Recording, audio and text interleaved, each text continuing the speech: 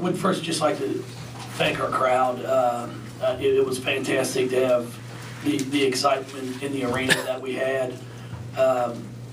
Not only from our side, but I thought the Middle's crowd was very well represented, and they got loud on several occasions.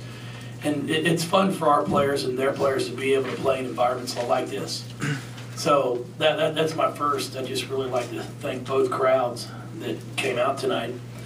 And then we'd like to congratulate them. I mean, Rick does a great job with his team. They play hard.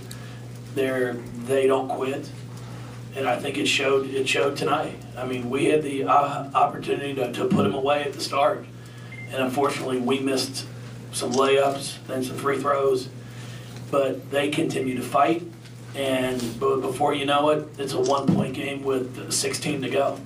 So it didn't surprise me that it was that type of game there. But you know, I'm really, really pleased to have the opportunity to play on Tuesday night. I thought our players did a very nice job of handling some difficult situations at times, but we really just continue to fight. We play as a team, and we're looking forward to the opportunity to play on Tuesday.